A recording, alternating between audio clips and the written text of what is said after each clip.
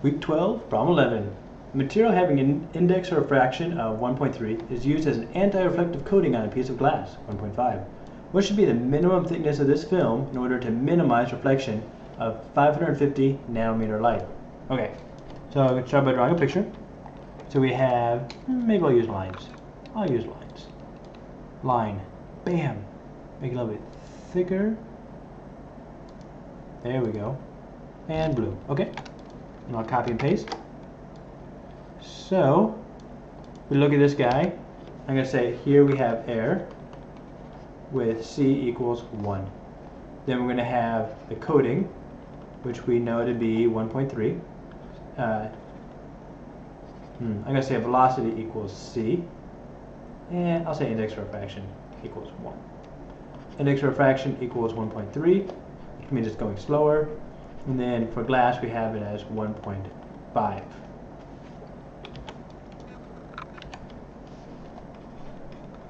So this is similar to the last problem. I might have actually explained it very well in the last problem, so I should probably do a better job this time. So we have light that comes in like this. It bounces off every time there's a transition between different materials or materials of different indices of refraction. Then there's going to be some that's reflected, and you can determine that by a coefficient of reflection, and some of it's going to be transmitted. So the idea is you have some that's reflected, and then you have some that's reflected off the second layer down here. And if this thickness right here is lambda over 4, then the total distance traveled in the down and up would be a total of lambda over 2.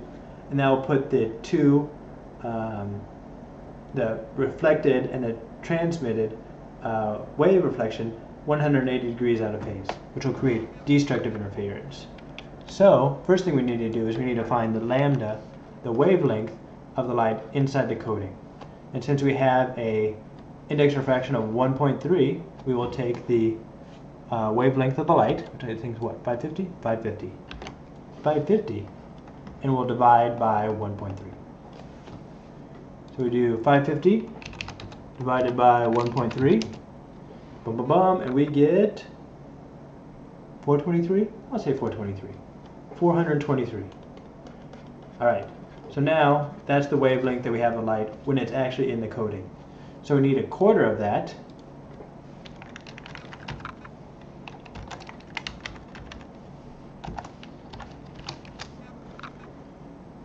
To find what we need. So 105.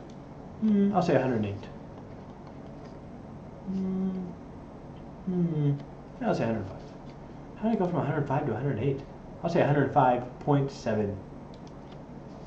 105.8. There we go. Nanometers.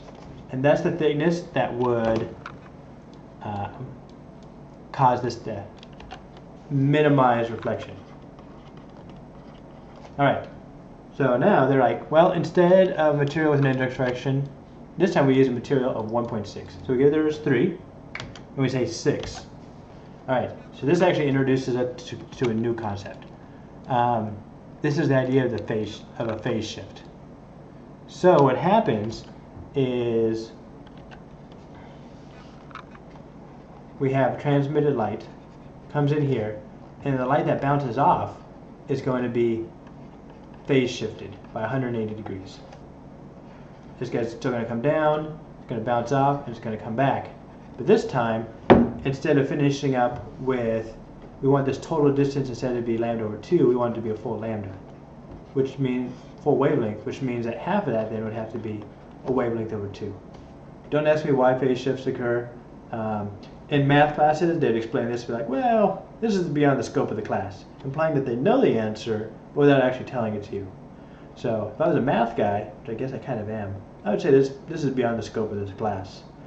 It probably isn't. I just have no idea why it happens. When you have index refractions that go from high to lower, i.e. from, oh, sorry, I got the phase shift wrong. This is not the phase shift here. The phase shift is here. When you go from an index refraction, go down from like 1.6 to 1.5, then you're going to have the phase shift. You go from 1.3 to 1.5, then it's going to be fine. So what we're going to have then is it's still the idea is we're going to have a phase shift, and then we're going to want a full wavelength here to compensate. So the wave that initially reflected, that's going to stay the same. But the phase shift that comes down and then back up is going to be phase shifted. So we want to find first the wavelength. So the wavelength will be, what is it, 550? I think I remember it by now. 550. And this time we're going to divide by 1.6. 1.6.